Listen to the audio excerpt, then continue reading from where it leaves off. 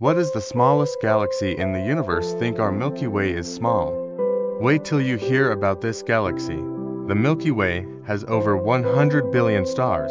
Now meet Segue 2. One of the smallest galaxies ever discovered. It only has around 1,000 stars, that's it. You could literally fly through it in minutes at light speed. It's not much bigger than a star cluster, and yet it's a galaxy. Scientists think it's a leftover piece from when bigger galaxies collided and tore it apart. It's dim, ancient, and barely held together by dark matter. But yes, it still counts as a galaxy. You could imagine the size of this galaxy that around 125 million Segue 2 can easily fit in Milky Way galaxy. This tiny galactic ghost floats quietly on the edge of the universe. Makes you wonder, how small can a galaxy really get?